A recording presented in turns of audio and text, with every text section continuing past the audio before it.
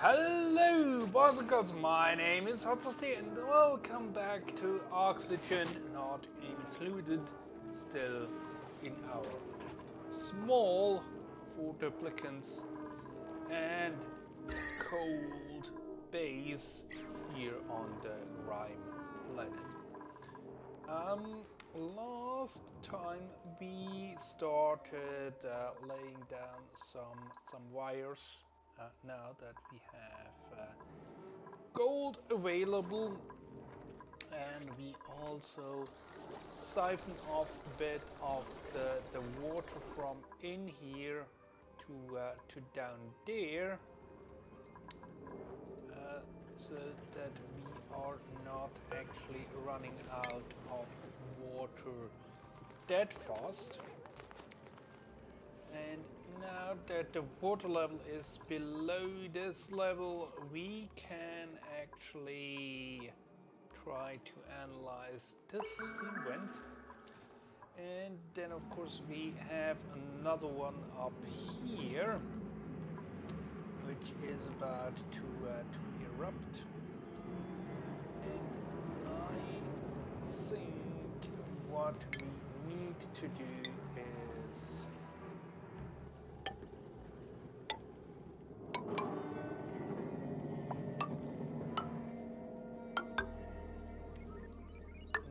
to add a bit of isolation here.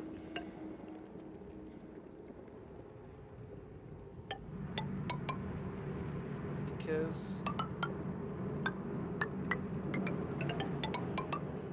we want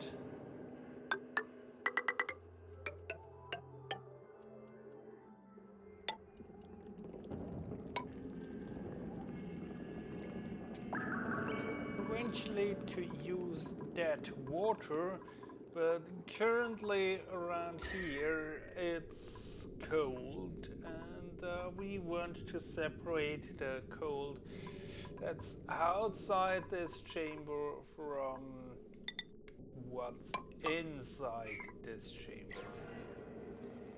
Maybe at the same time spare a bit of the timber reed. So we will see how that goes, and probably here on the top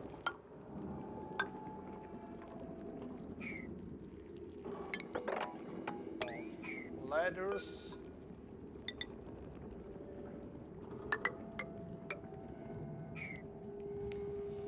That to work. Might also have issues with polluted water coming in, but I think we can sort that out when it's actually an issue. And yes, our duplicants are getting scalded because they take the hot gold into their bare hands. So another thing that we should do is have a bit of automation. Have automation there to load in the coal, and we could also have automation up here, and then we would of course need to have a means to transport the gold. So that is probably research that we have not yet done.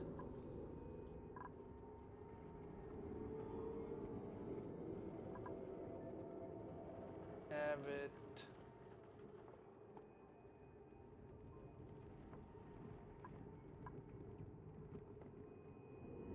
it's this one, I think.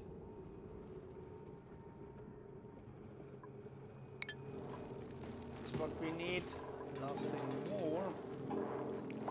So that means our researcher is busy with the cool steam vent, but also with additional research.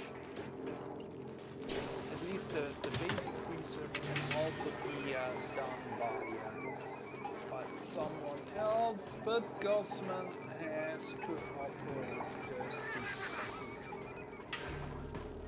And that will take quite a bit of time, I guess, till things are sorted out. Ooh, that one is also already built. So then let's see.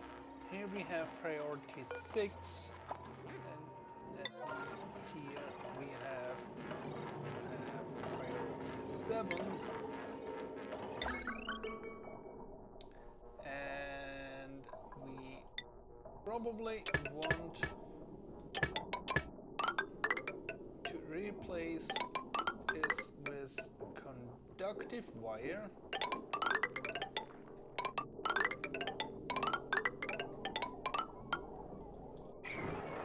Let's not do all at once, because currently we have a potential load of 1,100 watt, and the wire can only handle 1,000 watt. But I think currently we are never using all the machines that are hooked up. So the wiring should be good in theory, but if we want to hook up more, like the auto sweeper, we probably have to remove the wire there, which means more work for our duplicants. Yay! All the wire is now replaced, and I also laid out wire from top down for when we can actually get a bit of power from this side, as this one is still 15 cycles away, but it is nearing. Over here on this side we made a bit of progress, but not too much, and above here I think there is no progress, but we do have a bit more water in here, and the temperatures are above 0, so the water is not freezing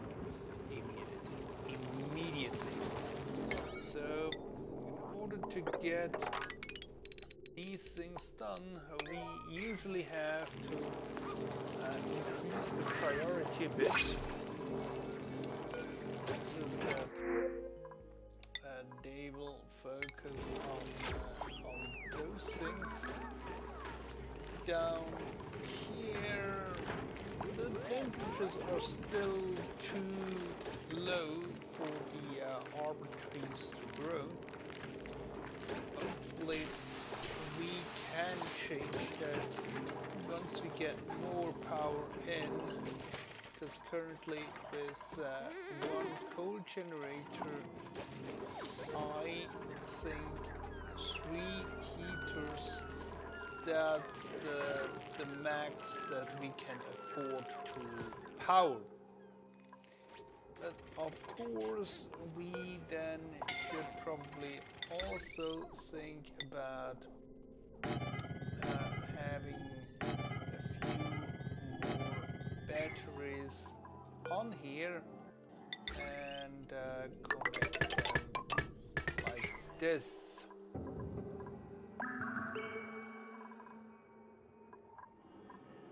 Then we also talked about last episode in basically making a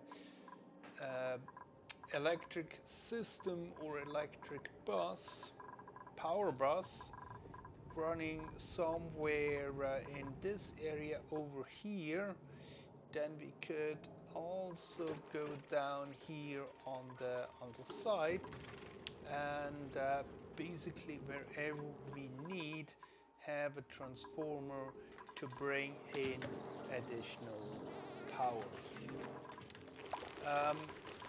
I also got rid of a few of the sage hatches that were in here because we have these little guys here that we want to actually put in here, and that's only possible if the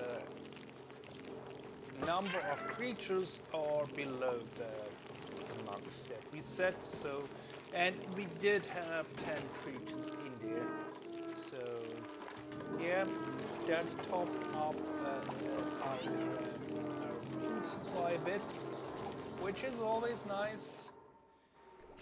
And yeah, so I think once the tower cable is done, then I think we should really focus on getting that geyser analyzed, so that we have a more precise estimation of when we can expect new water coming out, because now that we also siphon off water down here, that's a bit of a problem, because we might take out more water than we can actually replenish, and then of course we have an issue with our oxygen production, which we want to avoid. So, okay, this cable is almost done, so then let's raise that priority, and maybe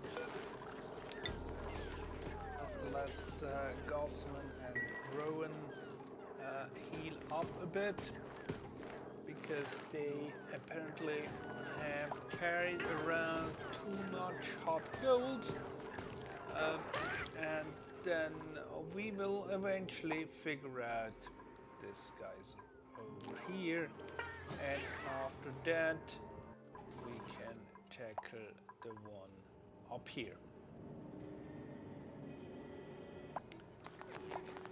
And there we have it. The research analysis is finally complete, and now we can see we have an active period of about 38 out of 67 cycles, so that's a bit more than 50%, and it's active soon again. And up here we are 7 cycles away, so I think before we try to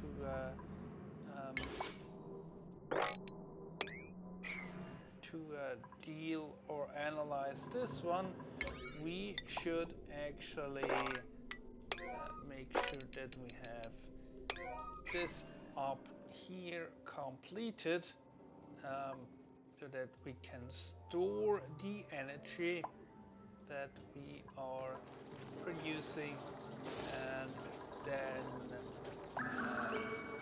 all we have to do is connect it down here. And of course we can queue this analysis, but I guess they will do the higher prioritized tasks first, and that should be in time for the geyser to erupt. At least I hope so, dearly. It took a bit to get Rowan to build this wire here, so I had to increase priority and also lower his priority to do actual operating, because otherwise he was basically constantly on the wheel, on the hamster wheel. So that was not good, and I figured what's wrong here is this setup. If we look at power, we are using more than 800 watt that we can generate with this one. So that's why we actually require something else. But if we just add another one of these here, that should actually solve the problem.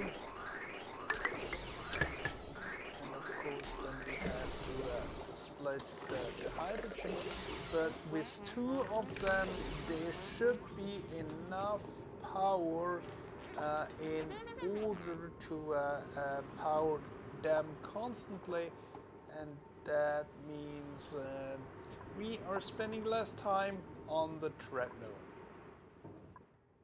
So I hope that works out. Down here we have the auto sweeper, and that works nicely, putting the coal into the generator when needed. And up here we now have finished the replacement set in time before this geyser actually spews out any natural gas. So let's see if we can finish that project there as well, and hopefully that would then help us along greatly in order to not have to constantly run here to have additional power for this setup. But it takes a while, and we also have to hook up the power to the cable. But we are getting there. And we will need the treadmill initially to kickstart the system until we get enough hydrogen into the generators so that they can work on their own. And then let's see, we'll take the hatchling eggs, because eventually we can get coal out of them, but maybe they will also supply us with a bit of meat.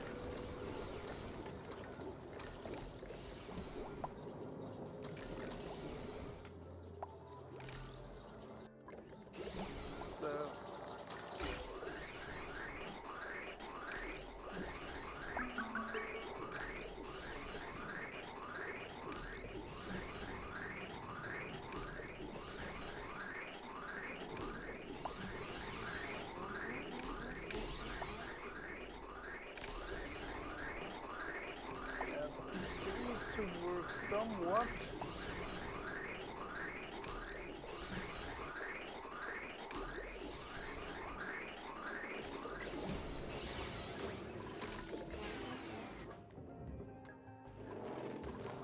Let's hope that works out in the long run. and then we will see next time what this geyser actually does. Finish up the setup up here and hopefully getting some power out of natural gas. So until next time, goodbye.